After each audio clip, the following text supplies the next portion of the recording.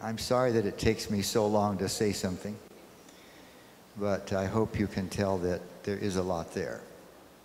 I'm going to finish up in words and then finish up with slides another, and then we'll start on the cancer conundrum. When I said diabetes, what it is and what it isn't. What it isn't means that sugar does not cause diabetes. You cannot feed people enough sugar to make them get diabetes. You can't do it. It takes fat. And the fat, if you remember, interrupts the lining of the cell, if you will, so that sugar cannot be absorbed from the bloodstream, which the cell wants, thus lowering the sugar in the bloodstream and providing the cell with what kind of fuel? Perfect fuel. What's perfect fuel for the cell? Sugar.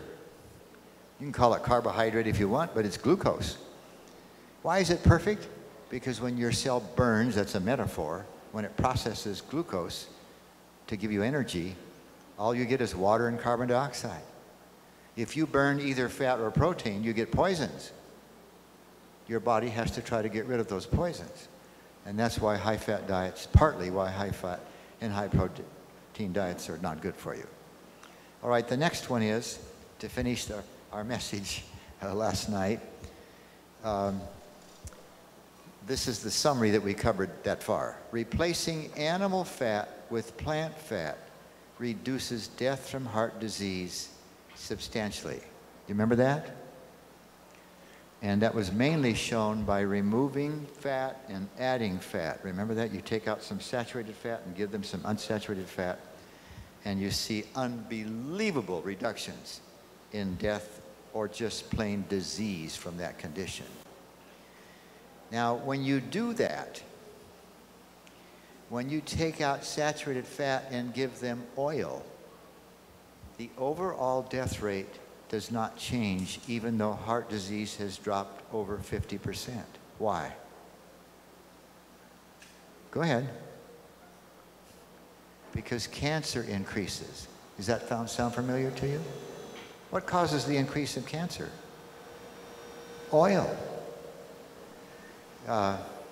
It's interesting to me that in the world, they try to tell you, well, this is good fat and that's not good fat.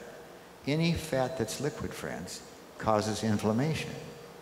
Cancer, heart disease, diabetes, fibromyalgia, arthritis, all of those things either completely go away or get much better when you put people on a whole plant regimen without those oils. Are you all with me on this? Nut studies have shown that if the oil is left in the plant, then you get a decrease of 36% of the heart disease without what? No increase in cancer. Quite remarkable. Now, if the fat intake is reduced down to 10% of your total calories, atherosclerosis can be reversed. And I told you when I started this lecture, was it last night, that I would show you the process. I didn't get that far, so I'm going to show it to you now. And we looked at the idea that plaque can rupture, causing heart attacks. This is an actual photograph of a macrophage. Macro means large, phage, these are Greek words, it means eater. And I'm sorry that it looks like this is his left eye and this is his right paw. That is not the case. This is actually a picture of the front of a book I have on immunology. And it's a great picture. It's taken on a microscope slide with a scanning electron microscope, so you get the 3D impression there. And this little gadget right here is actually a germ. And this macrophage can tell that, and he's reaching out there, he's oozing out there, and he's going to ooze around it and enclose it. And then, if you will, digest it. Now, I have an interesting video here, if I can find it, of a macrophage. They only travel by oozing. They ooze along.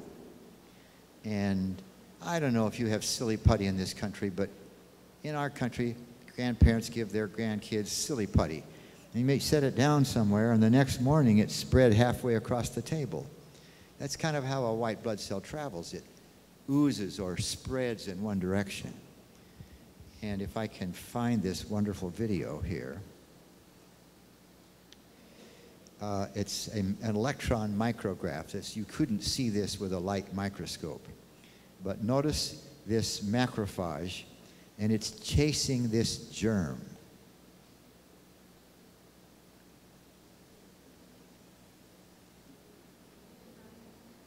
Can you see how he's oozing? And the germ is running for its life. And finally, he manages to corner the germ. And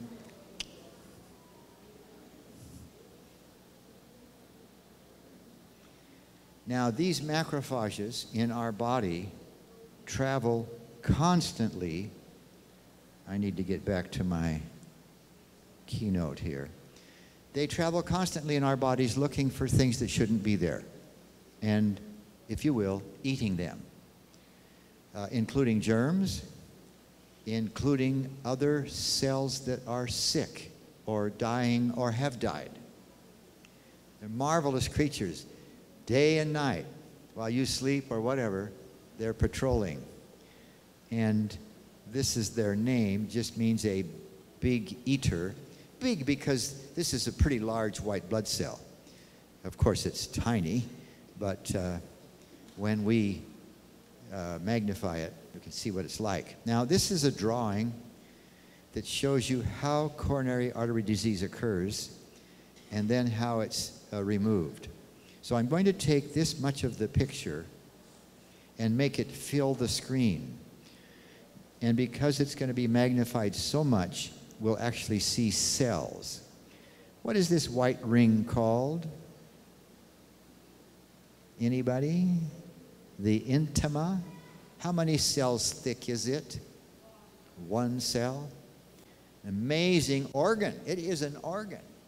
Every artery in our body, no matter how small, is lined with this amazing lining, which serves various purposes. But understand now, I'm about to show you, so the upper left half of the screen will be inside the artery. Something like this. So this is inside the artery.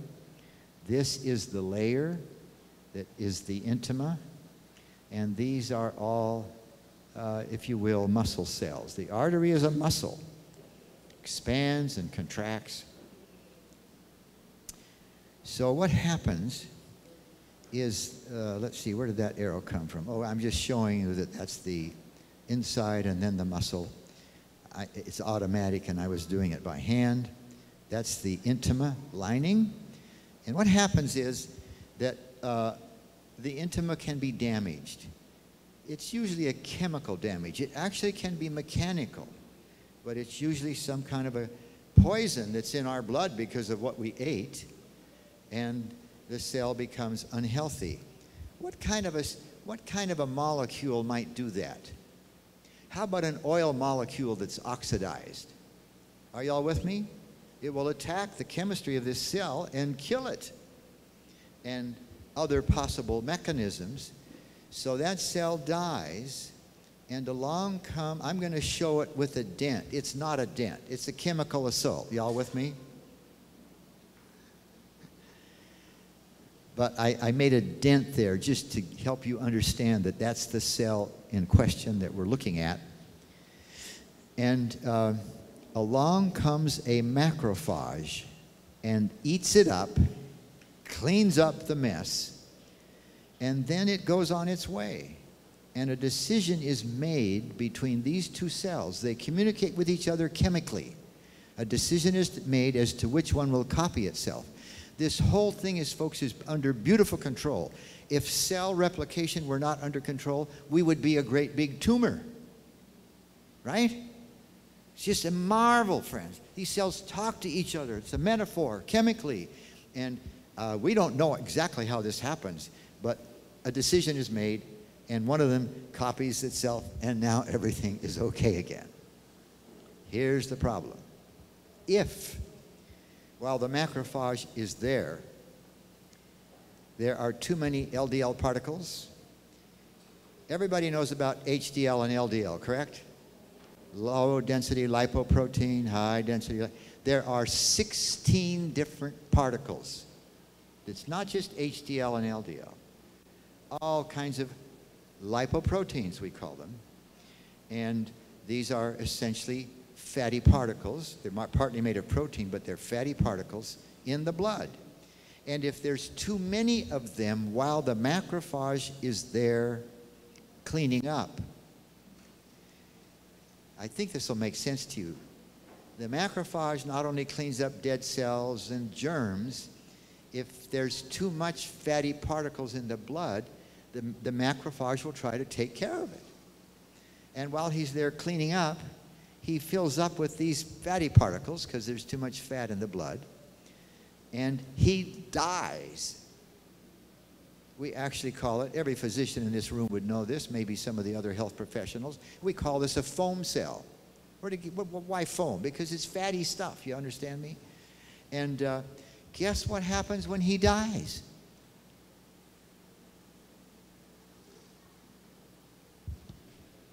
What happened when an intima cell died? I hear you mumbling a little bit. A macrophage came along and cleaned it up. What happens when the macrophage dies? A macrophage comes and cleans it up. Got it? Now follow me. It is the buildup of these macrophages that is the plaque. Got it? I'm looking at your face to see if there's recognition of what I'm trying to describe. Some of you aren't giving me any clues, but I want you to understand. Would somebody have a question to ask to clarify what I've just described, because it seems like mud to you? Anybody brave enough? Go ahead. It looks like you have a question.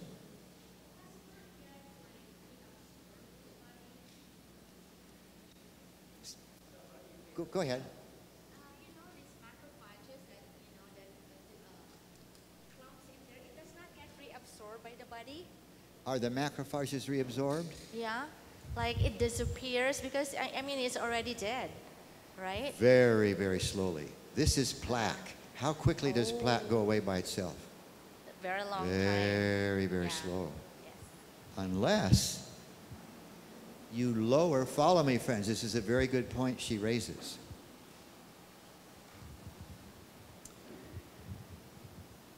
If you will change your lifestyle and eat a whole plant regimen, which would be much lower in fat, then the macrophages, would it make sense that the macrophages could clean up this plaque? Please say yes. Got it? That's how the body does it. But it will only happen. Remember what Caldwell Esselstyn did? First of all, Dean Ornish. I'll tell you about Caldwell. Dean Ornish got the fat intake down to 10%. Only plants, and what did he leave out in the plants? The 4 categories of plants that are high in fat, correct? Remember that? And this is Dean Ornish, San Francisco, University of California, San Francisco. He's the guy that raised the money by himself to do the study, remember that? And if you get the fat intake low enough, then the macrophage can clean this up without dying while he does it and making more plaque. Got it? That's exactly how the body reverses coronary artery disease. Not the hard plaque. We have no evidence that the hard plaque will go away. I suppose if we did an experiment that ran for 20 years, probably it would. But nobody has seen hard plaque go away. But a number of researchers have shown that you can make the soft plaque clean up. Caldwell Esselstyn, the guy that wrote the book How to Reverse Heart Disease, gets the fat intake down to 7% in order to be more vigorous with the cleanup. And he does that by not only removing these 4, he picks other things that are a little higher in fat than some of the others and takes those out of the diet so he can get enough low fat to clean up plaque very, very well. So you can reverse heart disease, friends.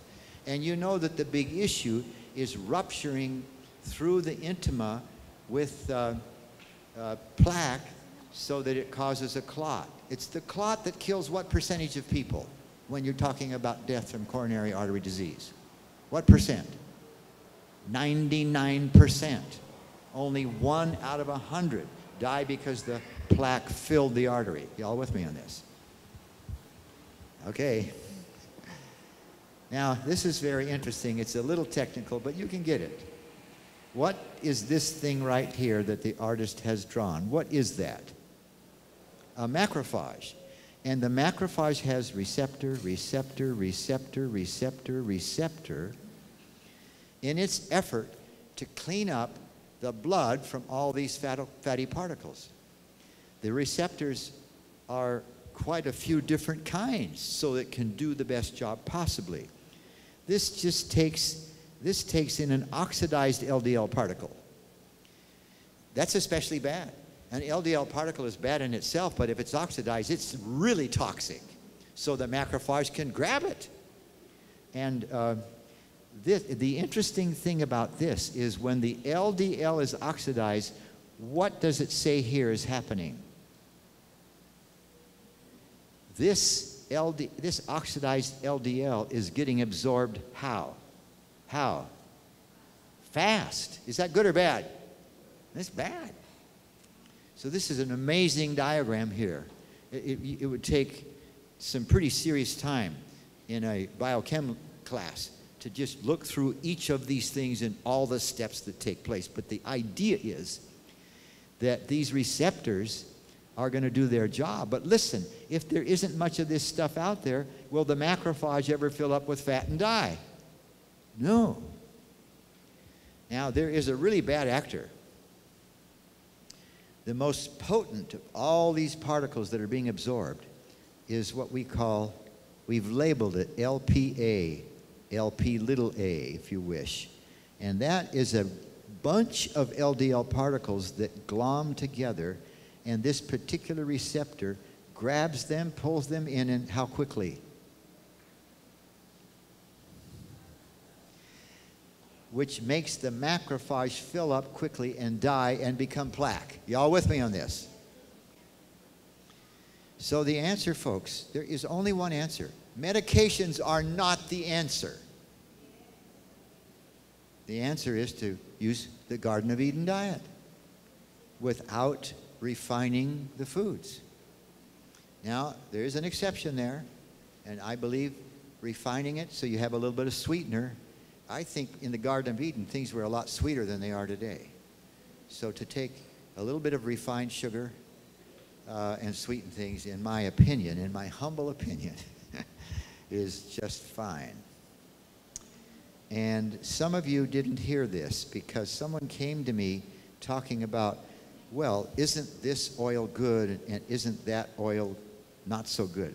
Listen carefully. You heard this already to what Caldwell Esselstyn says.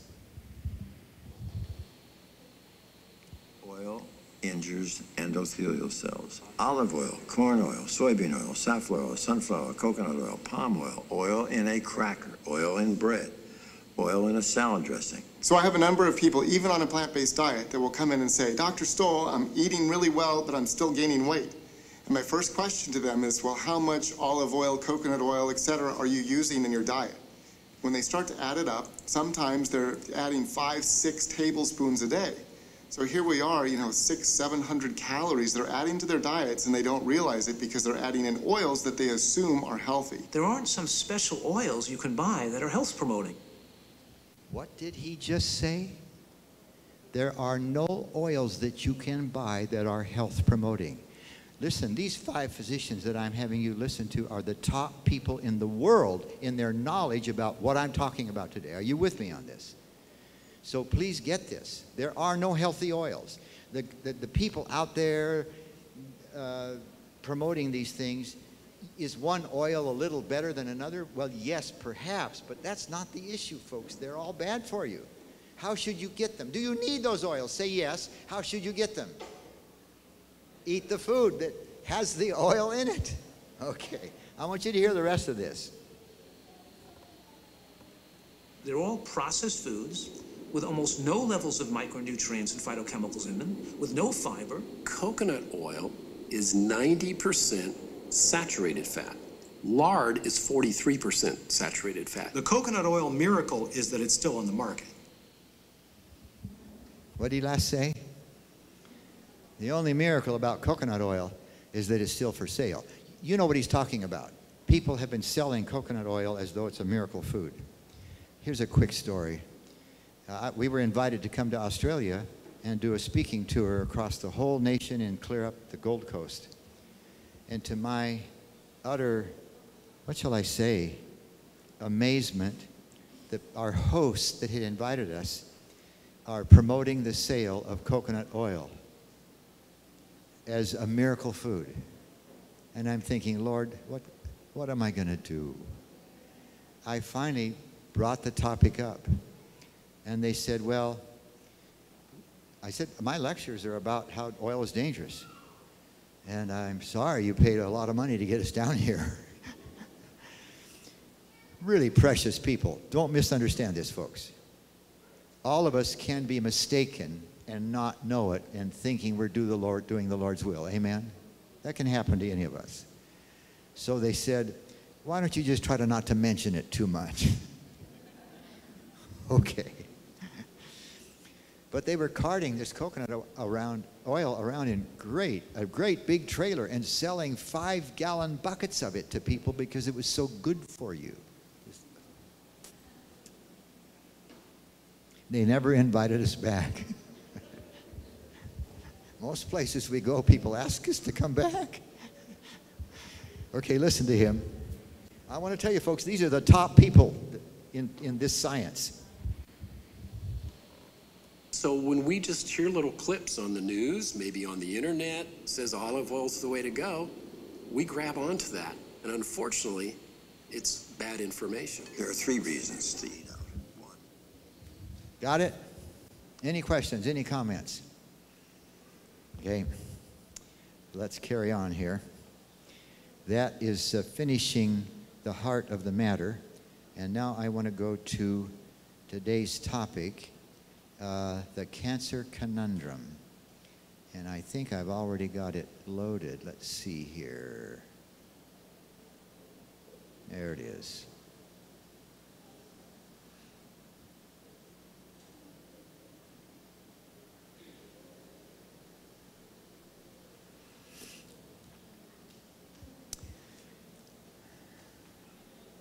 I'm going to tell you the good news first.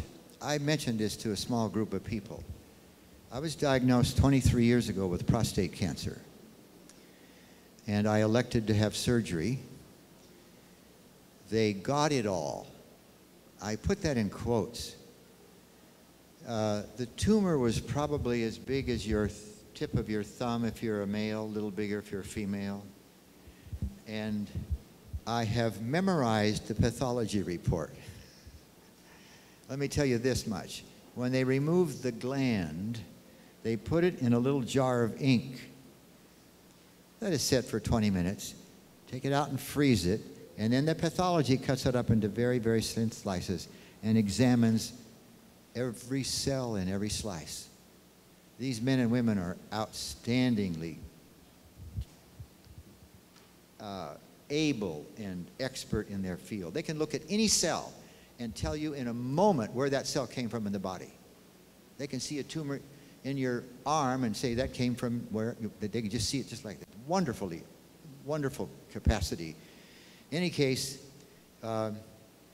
here's the important part of the pathology report. See if you can get this. The adenocarcinoma, he's looking in the microscope, right? The adenocarcinoma closely approached the inked surgical margin. Get that? The pathologist could see where the knife cut, but it never cut through. Oh, closely approached the inked surgical margin, no transection was appreciated. In other words, no place in all of those slices did the knife cut through the tumor. So they, what are the three words? Got it all. Are y'all with me? Okay. After the surgery and I was recovering, I asked my urologist, so what's my prognosis? He said, you'll be dead in 5 years. I thought they got it all. Listen carefully. There's no exception to this.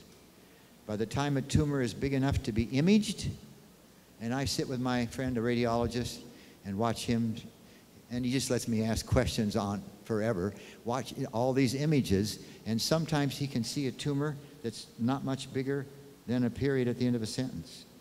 And when he sees something like that, he instantly jumps to the same mammogram as a year ago, and if the period is still there, what does he know? Was not a tumor. You all with me on that idea? But if that period little spot is not there a year ago, then he wants to know more about what he's seeing here. You all with me? Now, if it's larger, he can tell if it's cancer. But it's when tiny, it just looks like a tiny little image, see? So there's all kinds of work that has to be done. Anyway, the reason that my urologist said you have 5 years is because even though they got it all, he knows completely well that cells got away before the surgery. Is that correct? Sure. Now, he didn't know that a whole plant regimen makes cancer grow slow. I am 23 years downstream. I had a PET scan recently because I've got some pain in my leg, and we wondered, is it being caused by cancer maybe? They can't. How many of you know anything much about a PET scan and what it does and how powerful it is? Anybody at all? Physician or two here? Very, very sensitive. I'd love to tell you how a PET scan works, but I won't do that to you. That'd be awful. But it is very, very sensitive. A tumor of 3 or 4 cancer cells, it would pick it up. So, are you a radiologist? A physician? What's your field? He was a patient. Is he a survivor? Yes. All right. My urologist knows, friends, that cells got away from that tumor and are making tumors in other places. Are y'all with me? But on a plant-based regimen, you can make cancer grow so slow that all of my friends in medicine, including a couple of urologists, say, Jim, you're never going to die of prostate cancer. Amazing. Oh, you say, well, so how did I tell you this story before? Okay. I told it 2 days ago somewhere. So you say, oh, so how come you got cancer? Well, you never know, but I think I know why. I was raised on a ranch. We had 5,000 chickens, 12 cattle. We had a T-bone steak cooked over the coals almost every night. It was insanity, friends. We didn't know any better. So that's probably the source of that situation. All right. So what can I do?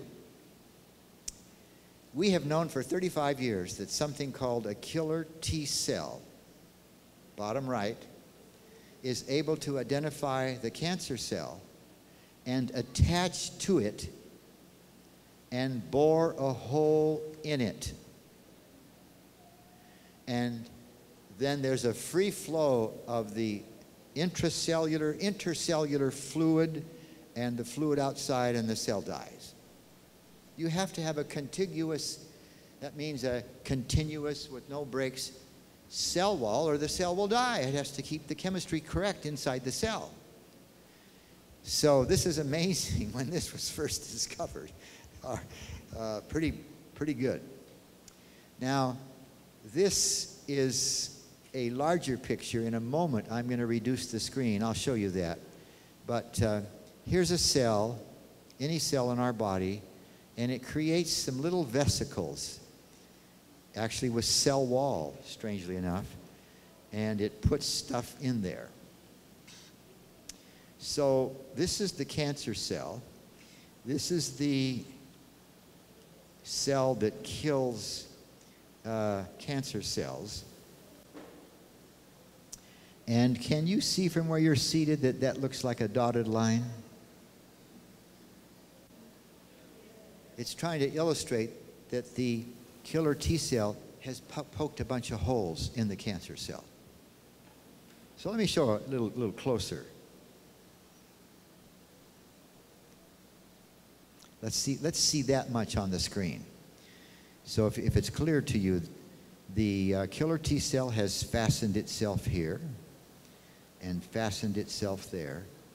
And then these vesicles that the killer T cell makes and fills them with something called perforin. These are proteins. And when the vesicle touches the cell wall, are y'all with me? This is inside the cell and this is inside the other cell. Y'all with me on that? And when this vesicle wall, which is cell wall, touches the actual cell wall, it's like that bubble thing. And suddenly it's opened to the outside. And these little particles pour out here. And here's what they do. They go penetrate the cancer cell. And they're designed, I wonder who did that. They're designed so when they stand by each other and hook up, would you stand up a minute, young man, please? Quickly. Yes, quickly, stand up here. Right out here in the middle. I won't hurt you, I promise. They're designed so, you stand still now, don't you move. They're designed so when they hook together, they're at an angle. So the next one would be like this, and you'd eventually make what? A circle. Thank you.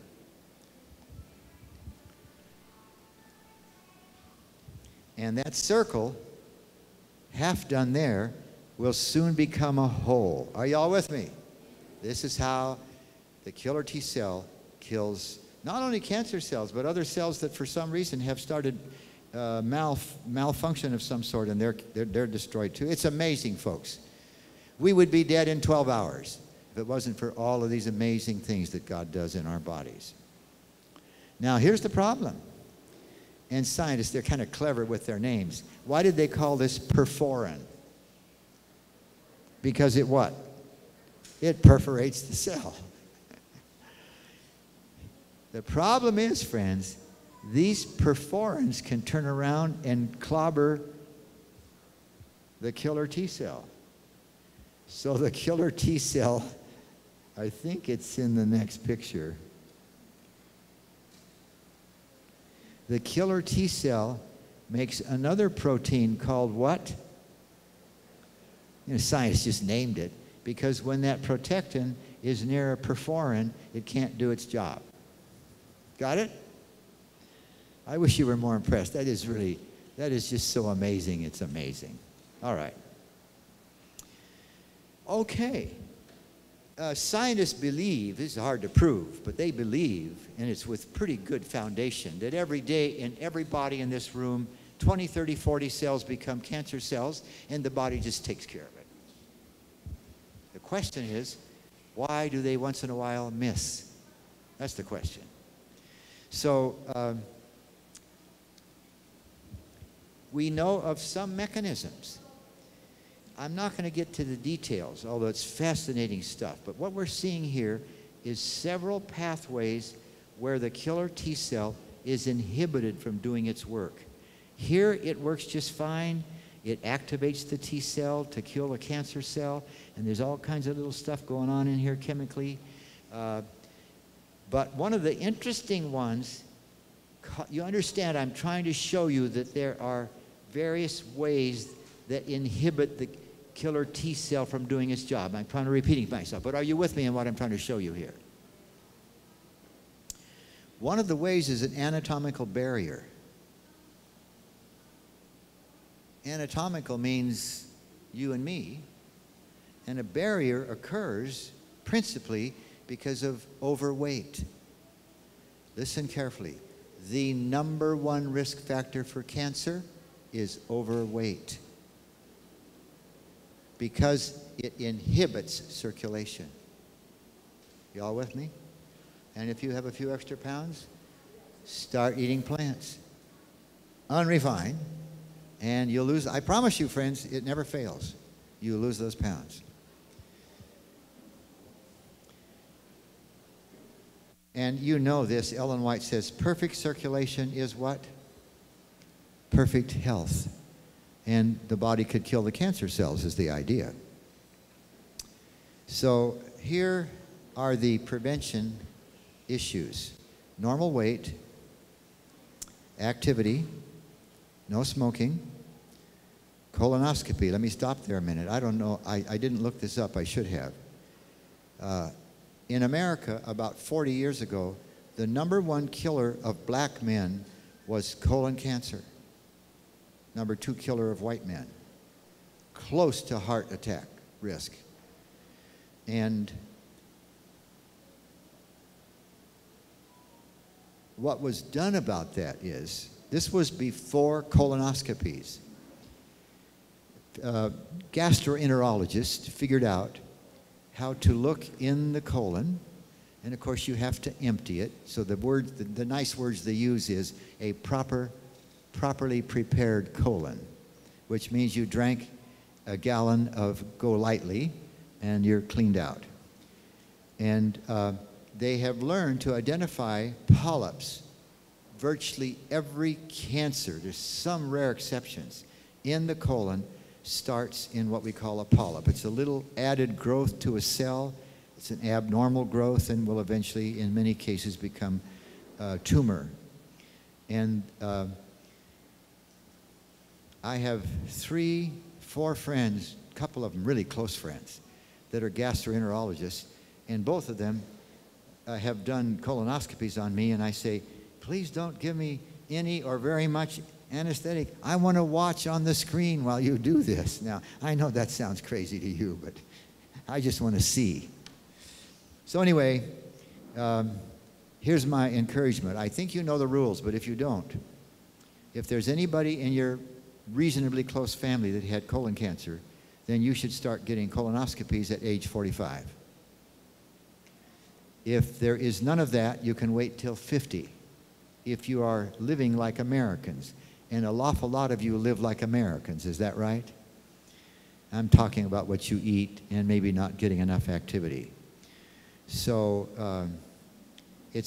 we can prevent something close to 98% of colon cancer, folks, with colonoscopies.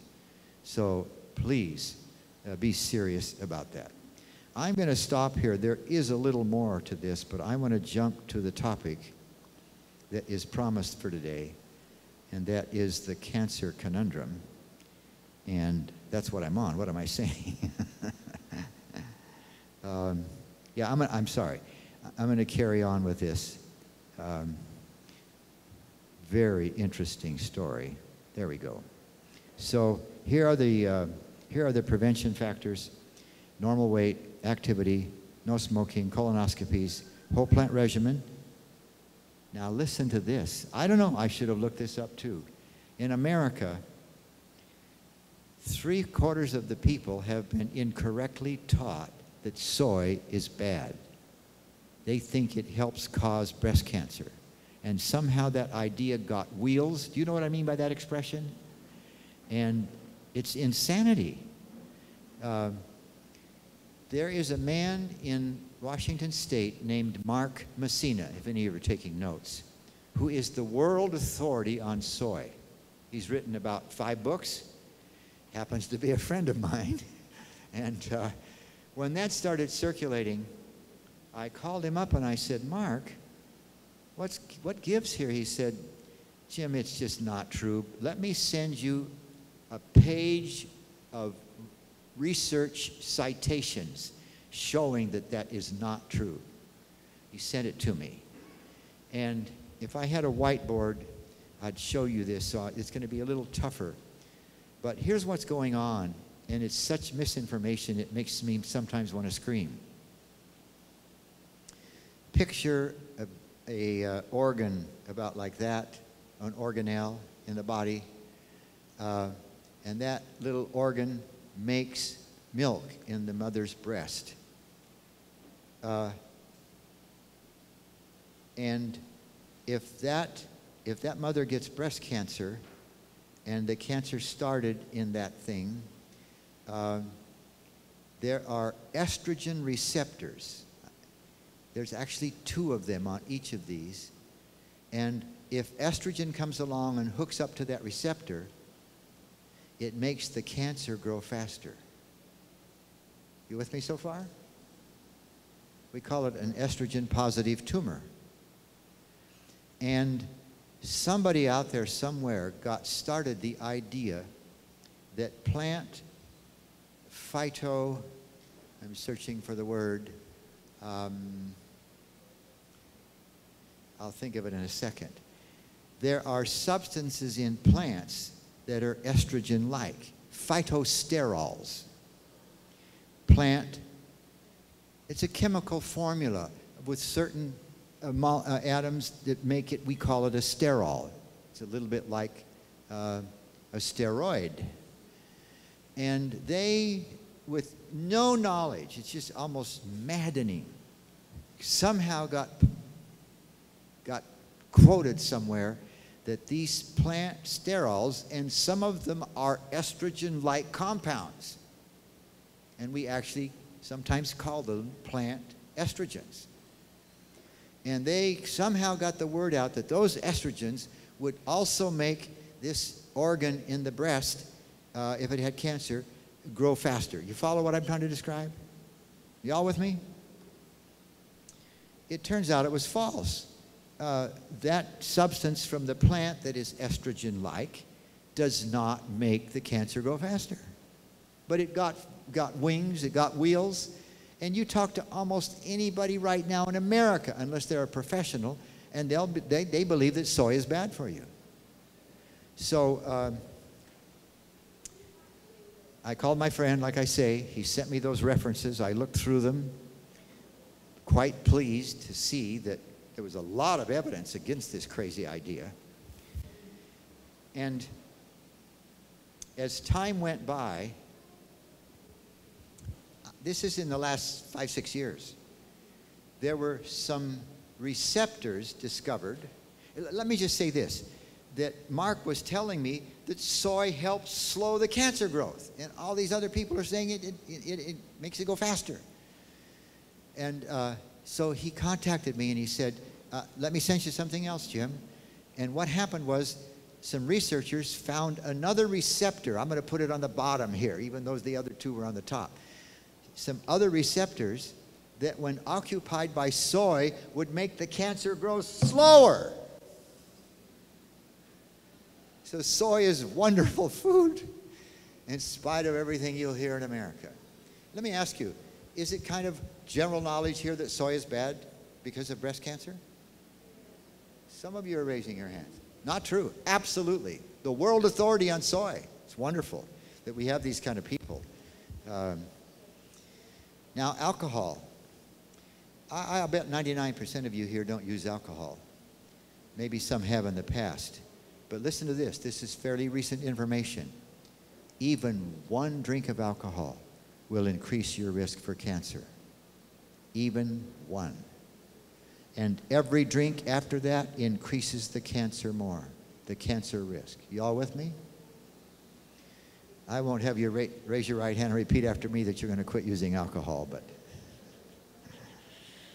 diabetes. Because of the chemistry that's going on in the body, it promotes cancer, irrespective of overweight. Late menarche. When a girl gets her period later than usual. You understand them, I'm sure. Breastfeeding, first child before 30. Why? Every menstrual cycle. Boy, I need a blackboard. Alan, how far away where's Alan? Is Alan? Oh, there he is. Where is that blackboard? Is it here by any chance? Or back at the apartment? Okay, let me just tell you with words. There are these lobules that make milk. About a dozen of them in a cluster. And then there's 1 duct to take the milk to the infant. And that duct has a lining of cells that every menstrual cycle, all those cells die and replace themselves just before they die. So it's a whole new inner tube. Are y'all with me on this?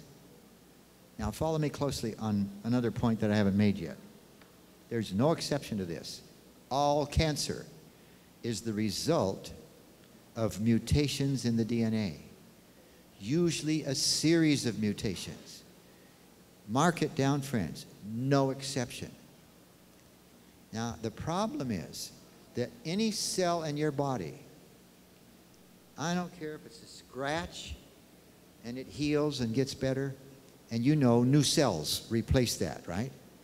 Any cell anywhere that copies itself, and that happens a lot in our bodies, there are always mutations in the new DNA. You understand the cell that's going to copy itself has to make a copy of the DNA for the new cell. You understand that?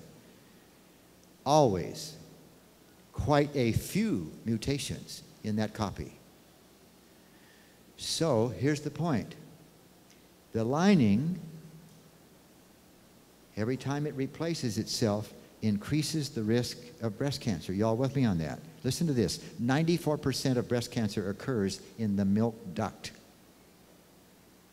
because of that continual replacement of cells. Got it?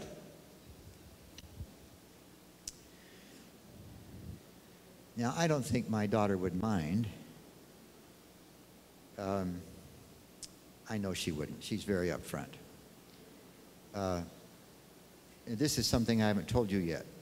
If you have a child and you're on a plant-based regimen and you keep that child on a plant-based regimen, if it's a female, its menarche, or the onset of menstruation, will start years later than normal.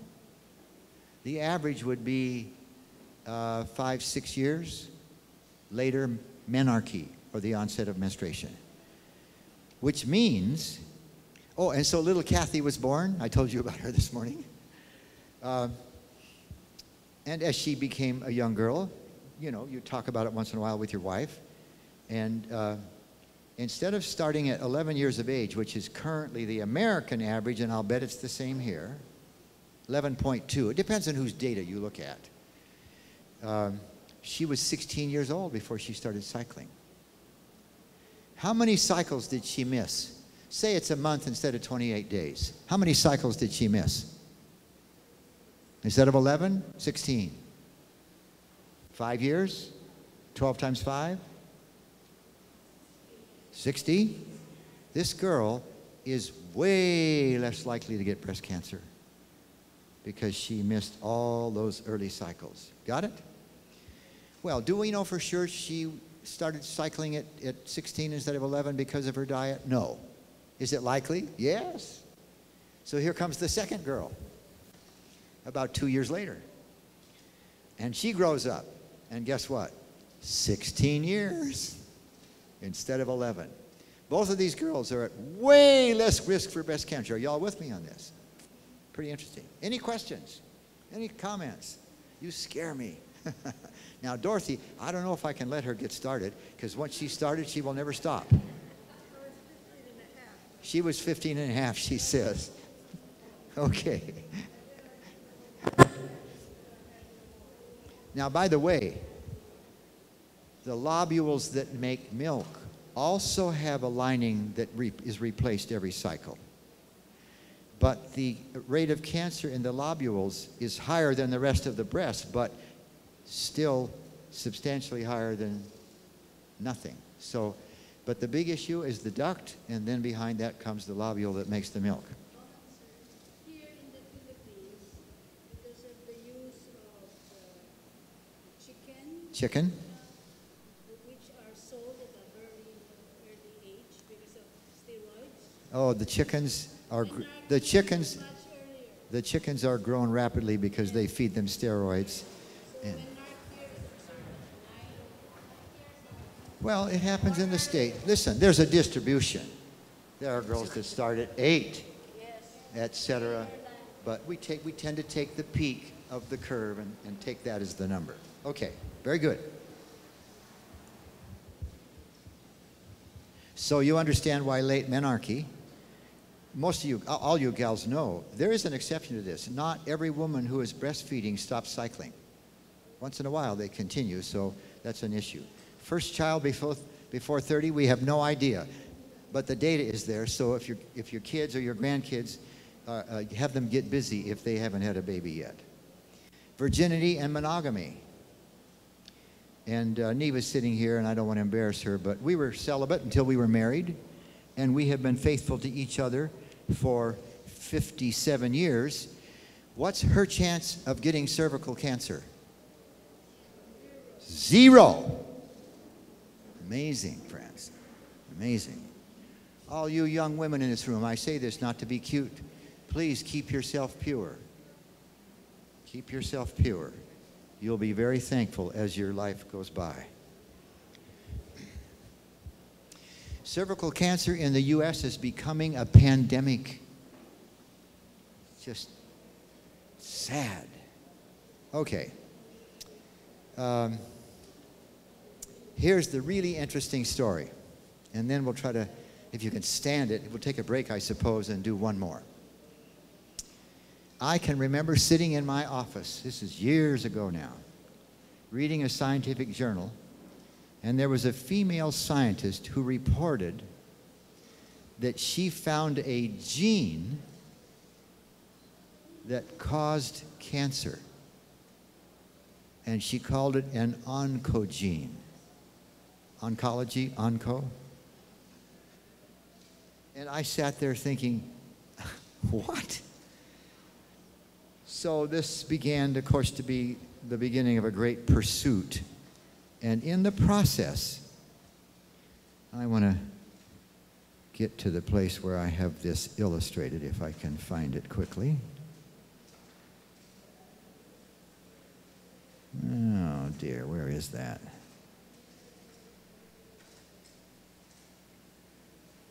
There it is. Let's do just a little bit of education on DNA. This magazine was published in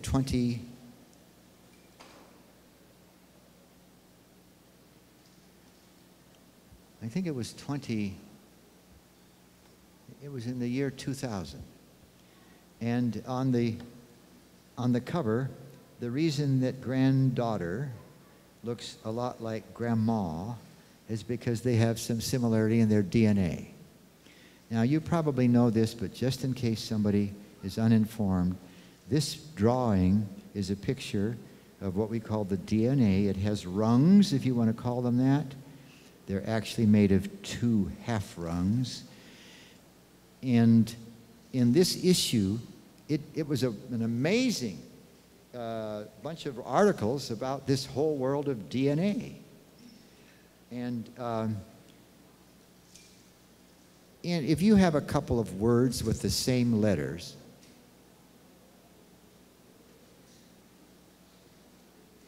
what makes the difference in how you pronounce them?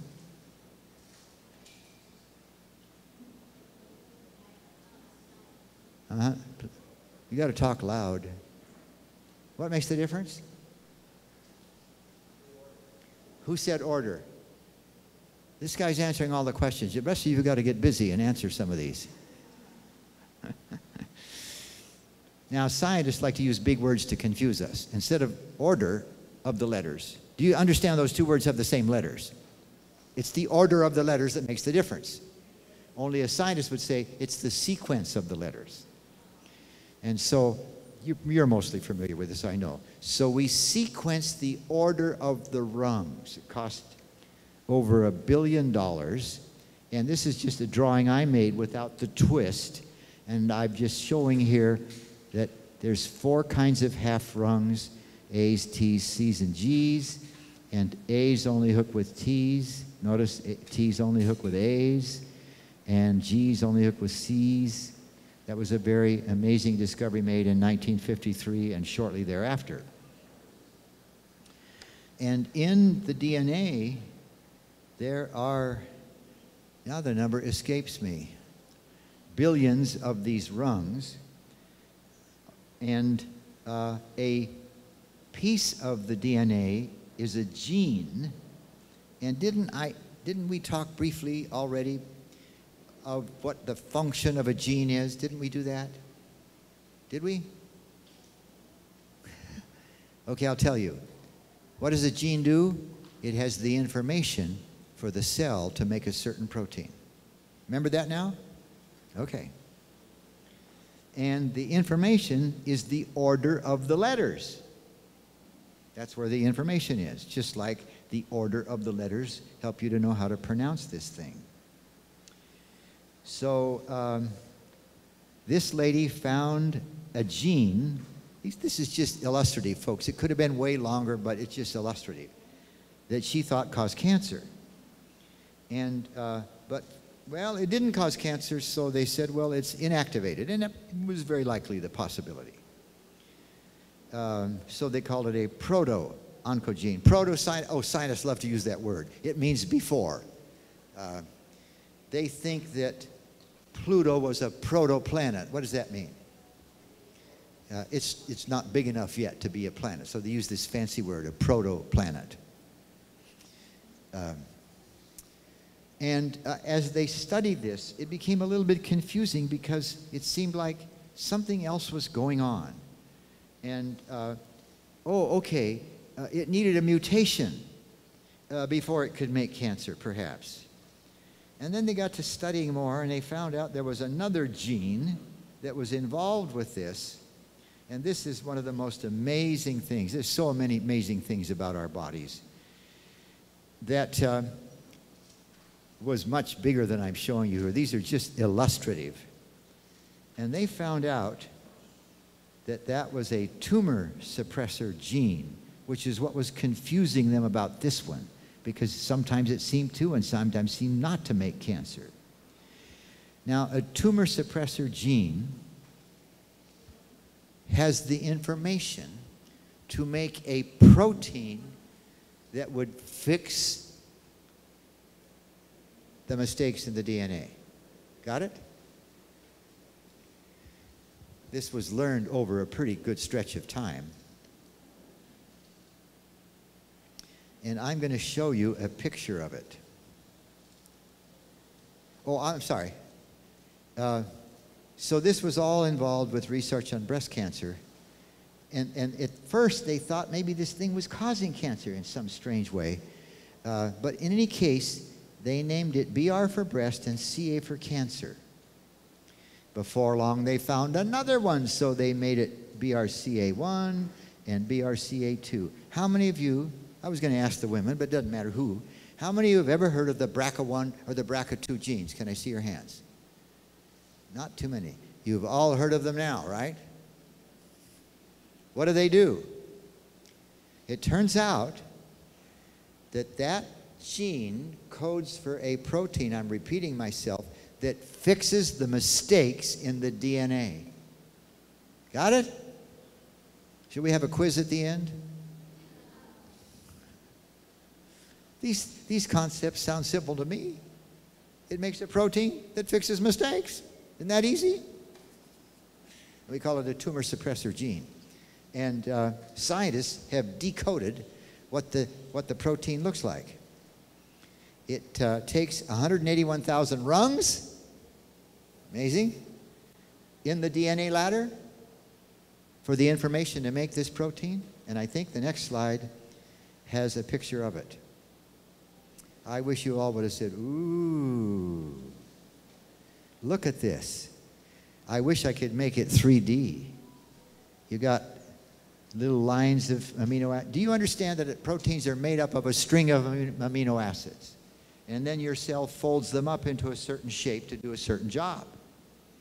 And so here you have very interesting shaping of the straight line of amino acids.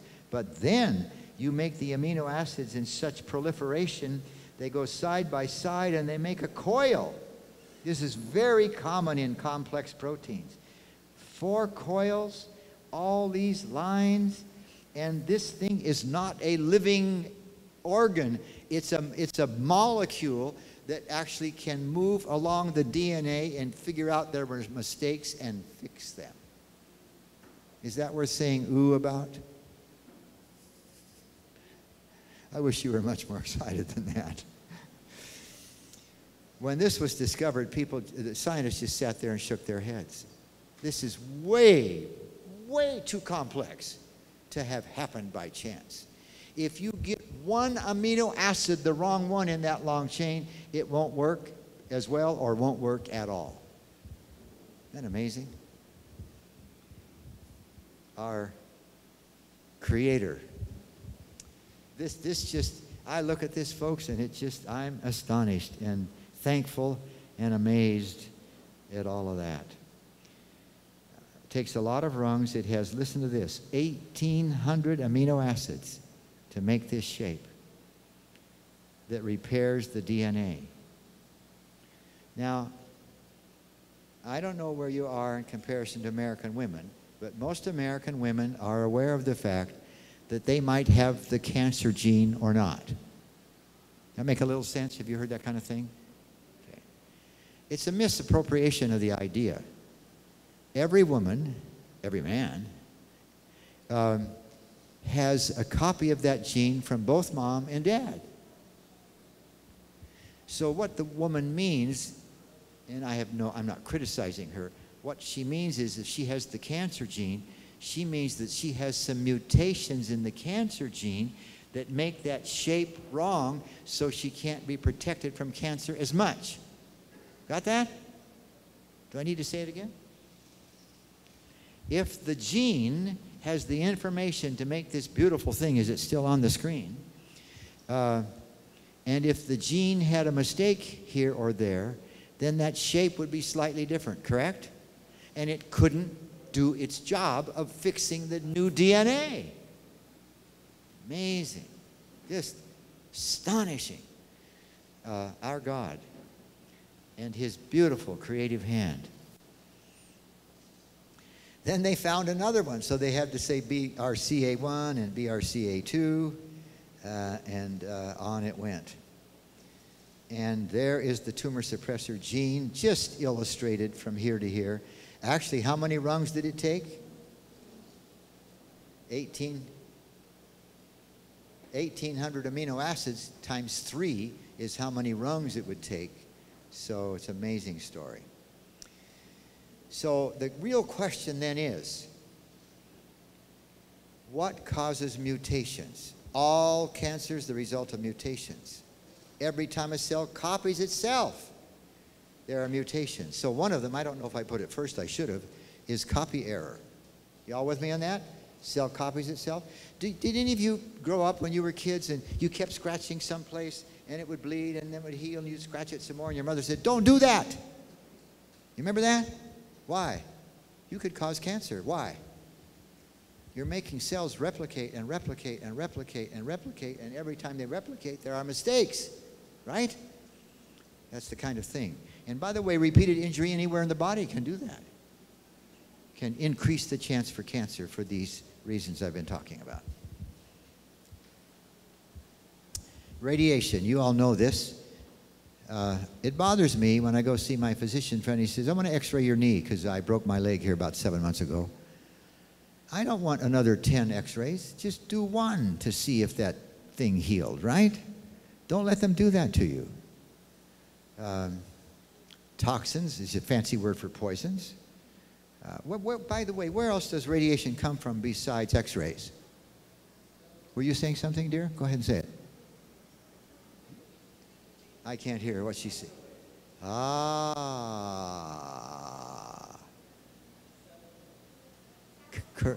Correct, but not correct. Since you brought it up, I'm going to tell you. I need a blackboard, but I'm going to do it in the air. Aren't most people thinking about things like microwaves? And whether or not they're good or bad? And do people have strong opinions on both sides? Yeah. Now, you can believe me, though, because I'm right. Listen, radiation is my world as a physicist. Do you understand that? So I'm going to draw you a picture up here in the air of what we call the electromagnetic spectrum.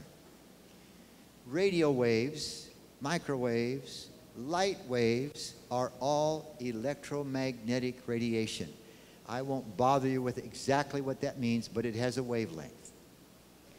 And so at this end of the spectrum, we have radio waves that are thousands of miles long. As you move from your left to your right, the wavelength shortens up to radio waves for radio. AM, FM, radar, aircraft radio transmissions, all the same stuff. Only difference, wavelength. Y'all with me? By the time you get to FM, the waves are about that long. And as the wavelength gets shorter, there is more energy in the wave. Got that? And along right about in here, you come to microwaves, about that long. A little longer than some of the others, but about that long. And you keep coming, and pretty soon you get to infrared, where the wavelength is about that long. And then you get to visible light, where the wavelength is almost closer than you can put your fingers. Thickness of paper. And that's from red to violet. The violet is even shorter, and the ultraviolet is even shorter. Are y'all with me? The microwaves inside the oven are strong enough to heat something. You all know that. But the door on the oven, did you notice that it's made of a piece of metal with a bunch of little holes in it? The function of those holes is if the radiation tries to leak out, it kind of cancels each other on the other side. So microwave radiation harming people, you cannot find a physicist in the world, a competently trained physicist, that would agree with that. Just absolutely not the case. Now, inside the microwave, and let me back up one step and say, in the world of physics, there's something we call intensity. You can build a device that can make any frequency much more intense, not different wavelength, just stronger. And you could make it strong enough at any wavelength to cause heat damage to an organism or to a person. Y'all with me on this? So most of the people that talk about this know nothing of all of this. Am I right? They've just heard somebody that sounds, you know what my wife says about me? She says, people believe you because you sound like you know what you're talking about. Now, she doesn't like me to say it that way. She actually believes I know what I'm talking about. But I like that's a really cute phrase, isn't it? You sound like you know what you're talking about. Doesn't that happen out there? People can make you think they know what they're talking about because just the way they talk. Is that right? Sure. And so you need to consult with somebody that really knows. And the issue, folks, is a microwave is a totally non-issue. Now, you shouldn't override the interlock and stick your hand in there and turn it on, right? That wouldn't be very smart. Because inside the microwave, the intensity is high enough to heat something. And so, but the idea that microwaves are bad. Listen, I don't care if you never use a microwave in your life. Don't misunderstand me. I would like you to be informed. Do you understand that? Sure. Okay. How did I get sidetracked on that? Radiation. Okay. Where else does radiation come from? Cell phone? He's correct. He's correct. But it's not intense enough, friends, to do any damage. Y'all with me? It's crazy what happens on the internet. I saw one time these 4 kids are sitting around a table and they each put their cell phone like that, and they turned them on, whatever turn on means, and then they took an egg and cracked it on the table, and the egg fried. And the average person, wow, that's really something. And it didn't take me 2 seconds to realize that was total baloney. They had Bunsen burner under the table that made the egg fried. But the average person might believe that. Am I correct? It's crazy. It's like when we were working at Weimar. I had seen this before, but Neva came to me with an email where somebody showed that when they poured microwaved water on the plants, it killed them. I knew way better than that, friends. But I said to her, and she knew it too, I said, why don't you test it?